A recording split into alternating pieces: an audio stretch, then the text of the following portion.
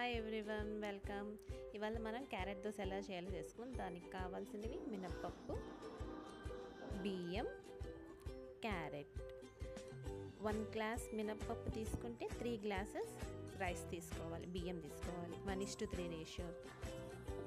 నేను small glass తీసుకున్నాను కాబట్టి దానికి ఆయిల్ కూడా దానికి తగ్గట్టు 2 క్యారెట్స్ సరిపోతుంది. వాటిని 4 గంటలు నానబెట్టుకోవాలి. దోసపిండికి ఎలా నానబెట్టుకుంటామో అలానే. ఈలోపు క్యారెట్ని స్మాల్ పీసెస్ చేసుకొని మిక్సీలో బ్లెండ్ చేయాలి. బియ్యం నానిన తర్వాత ఈ స్మాల్ పీసెస్ తీసుకున్న క్యారెట్స్ని ఫస్ట్ మిక్సీలో వేసుకొని అది బాగా మెత్తగా అయిన తర్వాత ఇలా మెత్తగా అయిన తర్వాత బియ్యం వేసుకోవాలి. వాటిలో ఈ నానబెట్టుకున్న బియ్యం, మినప్పప్పు 2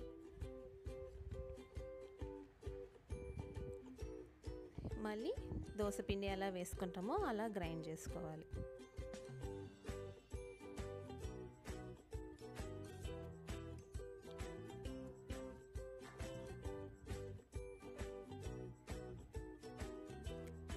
ఇది రెడీ అయిపోయిన తర్వాత దాంట్లో మనము కొంచెం సాల్ట్, ఇది అప్పటికప్పుడే వేసుకోవాలి కాబట్టి కొంచెం సోడా ఉప్పు కూడా వేసుకోవాలి. ఇది నానబెడితే ఫర్మెంట్ చేసుకుంటానికంటే క్యారెట్ వేసాం కాబట్టి ఫర్మెంట్ చేయడానికి కుదరదు, పైన వాటర్ అంతా వచ్చి వస్తుంది. అందుకని ఇది అప్పుడప్పుడు వేసుకుంటాను ఇన్స్టెంట్గా.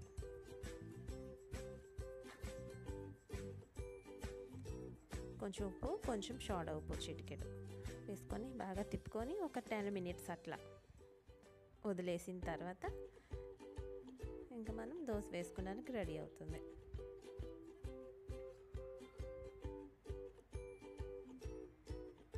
టెన్ మినిట్స్ ఆగిన తర్వాత ఇలా ఉంటుంది. ఇంకా మనం ఇంకా మామూలు దోశ ఎలా వేసుకుంటామో ఇంకా అలా వేసేసుకుంటామే.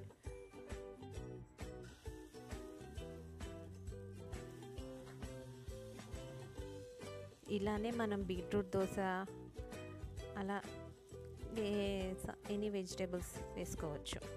కొంచెం పిల్లలు తినట్లేదు ఉట్టిగా అంటే క్యారెట్ అయితే తినేస్తారు, కానీ ఇలా అయితే కొంచెం ఇంకా ఎక్కువ వెళ్తుంది కదా క్వాంటిటీ అని.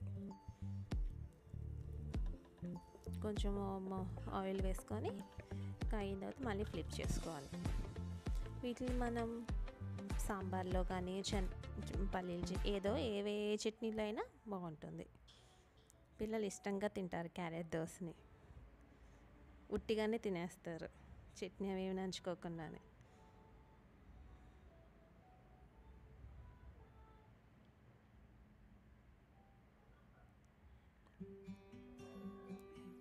టేస్ట్ చేసి చూస్తున్నాను.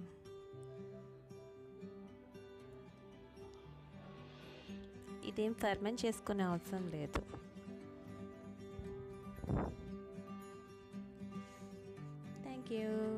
Thanks for watching.